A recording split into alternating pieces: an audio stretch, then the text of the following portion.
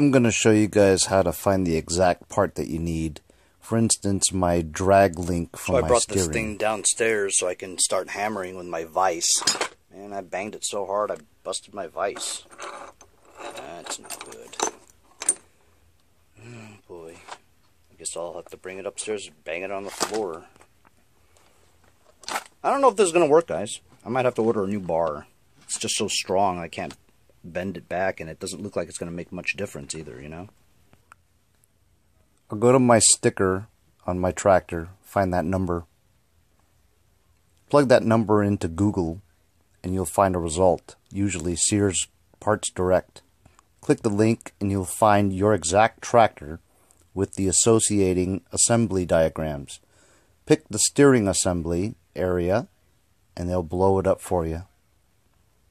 Find the part which is the left drag link, number 61. Click number 61 and you'll see the parts number 194740.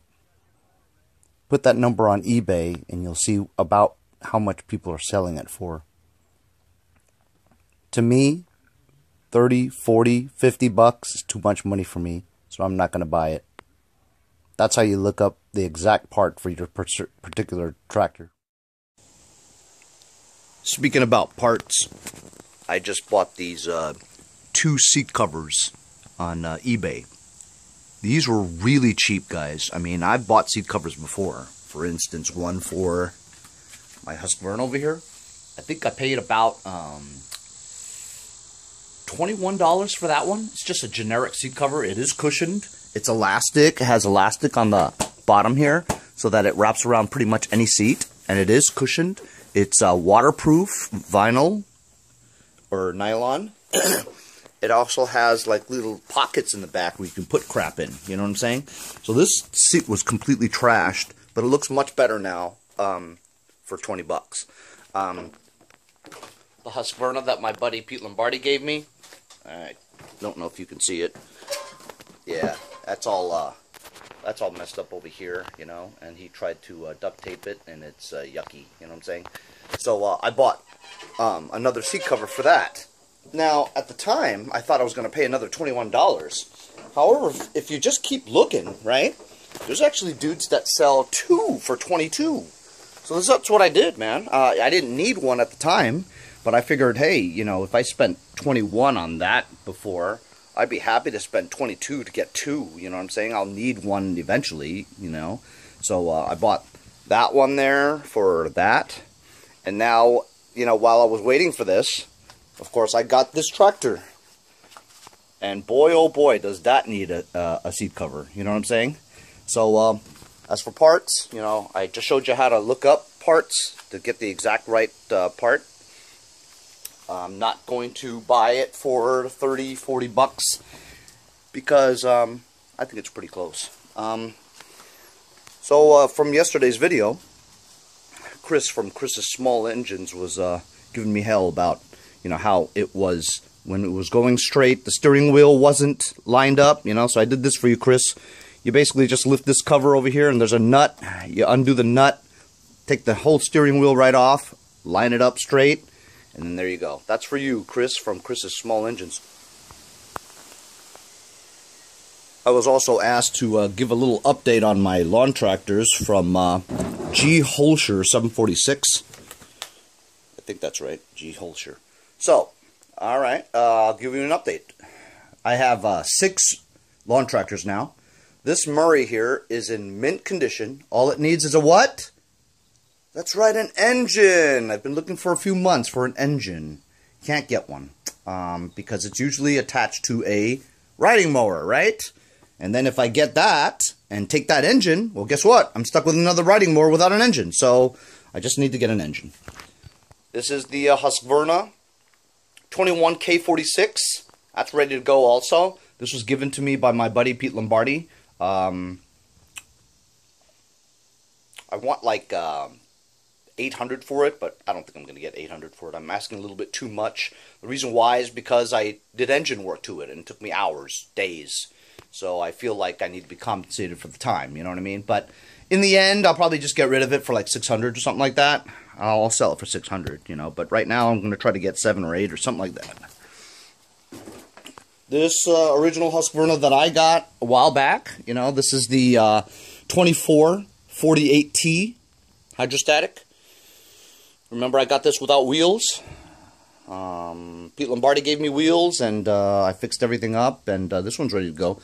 I wanted like 900 for this, but only because of the, you know, it's got the 24 twin engine in it, man. It runs so smooth. It runs so smooth that it runs like a car. That's how smooth it runs, all right? I mean, if I really wanted to, but it's a waste, I'd take that engine and put it on that. Because that's a better conditioned tractor over there. That's a garden tractor, see?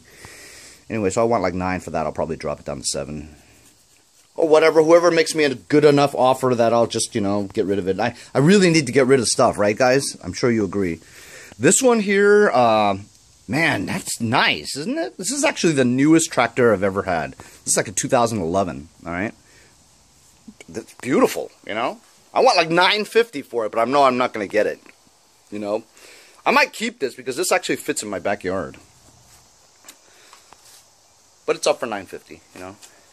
This is my beauty. You know, I've had this for 16 years with the white walls, the Murray.